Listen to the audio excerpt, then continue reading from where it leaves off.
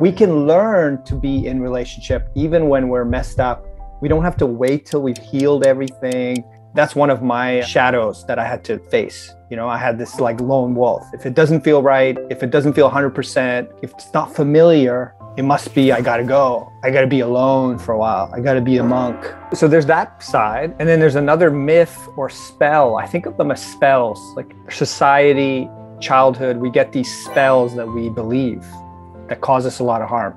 And one of the spells is, oh, when I meet the one, yeah, I'm just gonna know. It's gonna feel right. And it's always gonna feel right.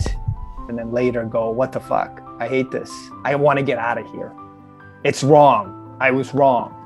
But I forget that, right? I forget that moment where it felt right. We're all gonna fade out of love, just like other things go away. It's a temporary state. I was chasing that, and I think some people have labeled that love addiction.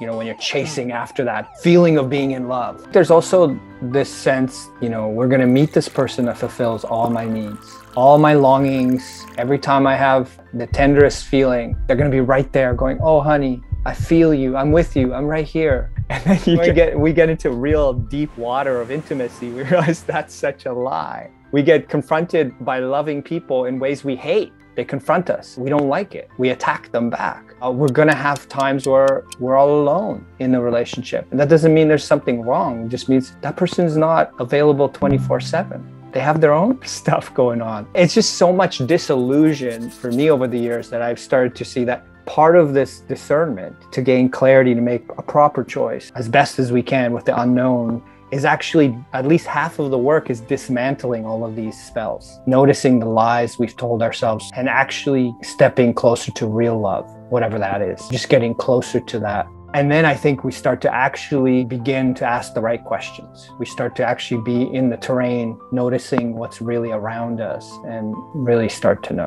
Thank you for watching to the end of this video. Please don't forget to share, like, and subscribe to our channel.